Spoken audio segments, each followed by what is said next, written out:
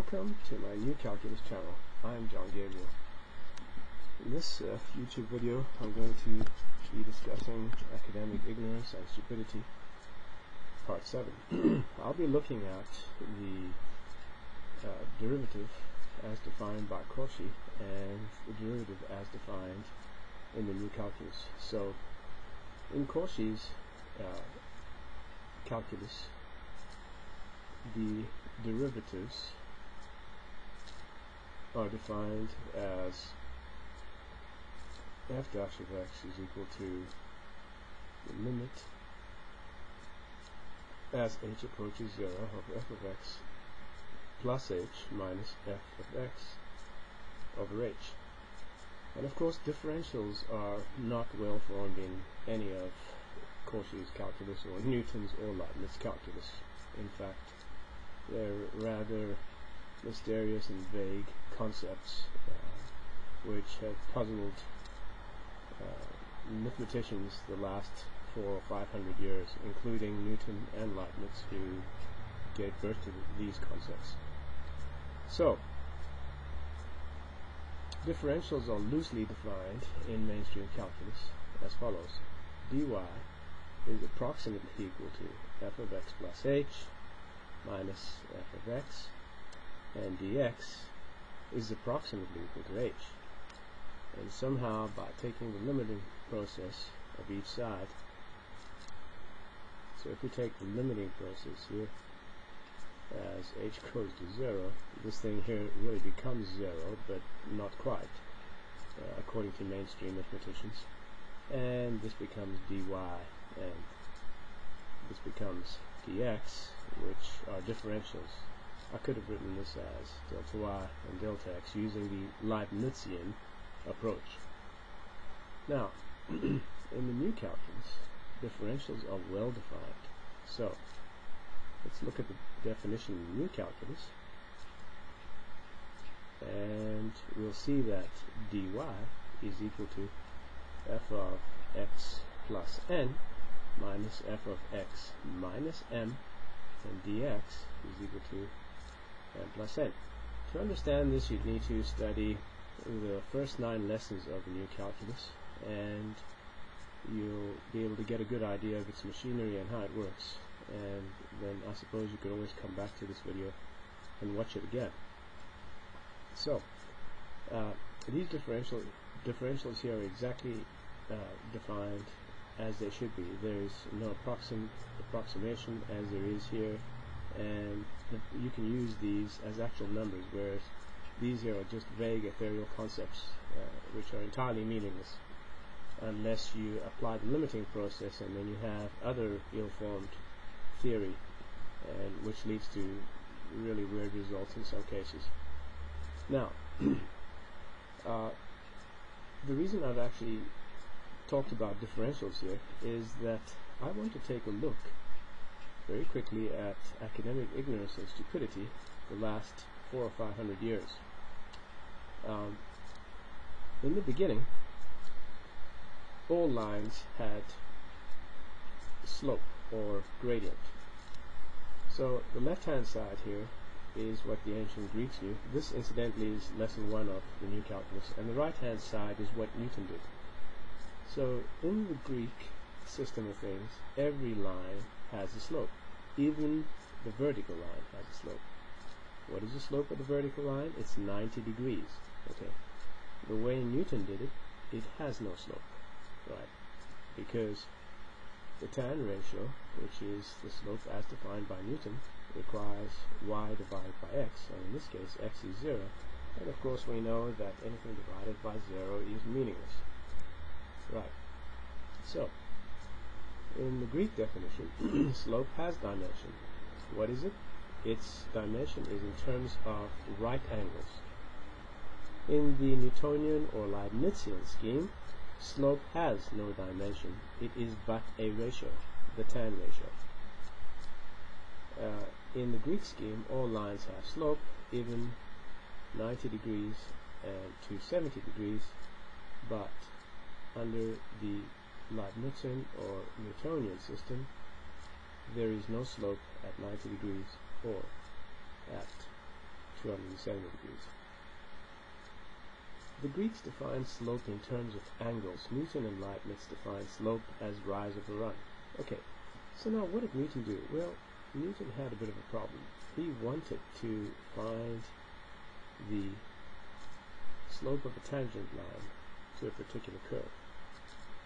And so his approach through experimentation, really, because he wasn't 100% sure of what he was doing.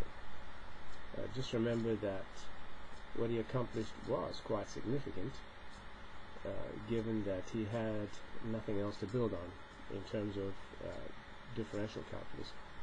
But what he thought and what he did was not entirely correct, and that goes for Leibniz and also for Cauchy, who supposedly rigorized the calculus. There could not be a bigger lie or farce than that. Calculus was not rigorous until the new calculus, which I invented, rather discovered. So the first and only rigorous formulation of calculus in human history is the new calculus. No rigorous formulation existed before the new calculus. That is now no longer subject to discussion or debate. It is a fact. So what Newton did was he took these secant lines here and tried to define the slope of this tangent line by all these non-parallel secants. So whatever Newton did there, and this is the definition of the differential in each case, the dy and dx, there was no way to actually turn this back into a slope definition. So for example, to get theta and be able to define the slope of every line, we need the arctan function of dy dx. But under the Newtonian scheme, dy and dx are not defined. They're not defined in any of the mainstream calculus concepts or theorems. There is no separate dy and dx defined as numbers. Thus, you cannot take the arctan of dy and dx unless you know it as a whole. Okay, so that's the only way you can do it.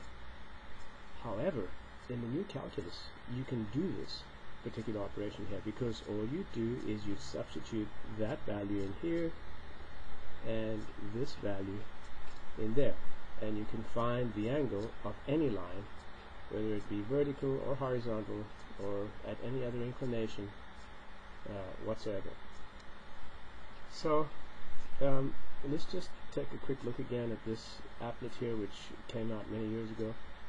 You'll see on the right parabola here what Newton does, and on the left parabola what the new calculus does. Okay, so as we basically decrease its distance, you'll notice that the new calculus derivative is always correct. There's no approximation, we're not guessing, and as we move closer and closer to zero, you'll notice that Newtonian derivative is never accurate. In fact, it's undefined at the point of contact with the curve, which is here at 2,4.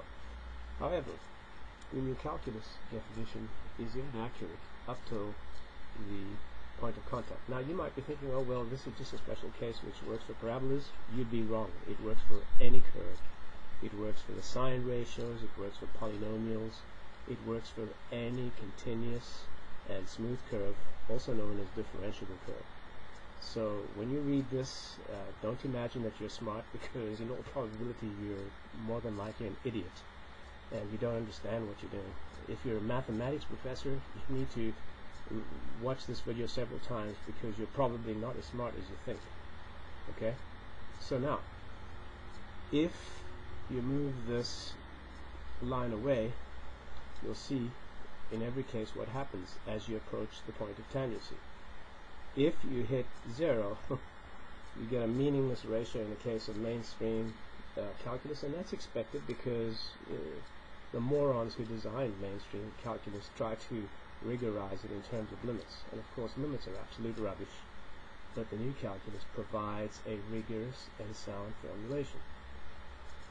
And this is one of the first steps in understanding why the new calculus is better and has many new features and is far more powerful than the mainstream calculus. And so in this applet here, you can also see what happens as you slide this this point here on the slide bar. What happens to the gradient or the slope of a tangent line in terms of mainstream calculus. It's always an approximation, never an exact value. In the mainstream calculus, there is an auxiliary equation which gives you the correct value at any particular time or point that you slide this dot on the bar here. So new calculus will always be correct, and the auxiliary equation is very easy to find. So let's get rid of that applet and also this one, and come back here and see what happens if you have a vertical curve and you're using these concepts. Well, if supposing we had a circle, then at this point here on the side there is no gradient according to mainstream calculus. Okay, let's assume that curve is more or less straight. Okay, that's straight line. And so at the point of tangency there is no gradient in the mainstream calculus. However, there is a gradient in terms of this concept here when we use the new calculus. Well, it's very simple. The new calculus requires that there be a parallel secant at the point of tangency, and in this case here, the only parallel secants are straight lines. I'm not drawing that straight, so let's just draw another line using the line object. So if I draw a line like that, okay, and then I move that line, these are the only parallel lines, but in each case here there is no m and n. There can only be one or the other, but not both, in which case m plus n would be 0 for this particular problem that we're looking at. And if we do it that way, what's going to happen is this: we're going to end up with tan of the inverse tan of some dy over 0. Immediately we can see that based on the sign of this ratio, it's either going to be 90 degrees or 270 degrees. Okay, but you can't do that with mainstream calculus. In fact, you can't even do normal arctan with mainstream calculus using the derivative, unless you know the whole, because the differentials are not well defined, which however is not the case in the new calculus. You can do it in any particular instance, whether the line is horizontal, vertical, or any other inclination. And so this is basically what I wanted to show you in this particular episode or YouTube video, and I hope you'll take some time and study it and learn this knowledge that I've shared for the first time with you with respect to finding the slope of a tangent line at any point on a curve, whether it be horizontal or vertical or any other inclination. This episode is called Academic Ignorance and Stupidity, Part 7. I'm John Gabriel, and this is a new calculus channel. Till next time, goodbye.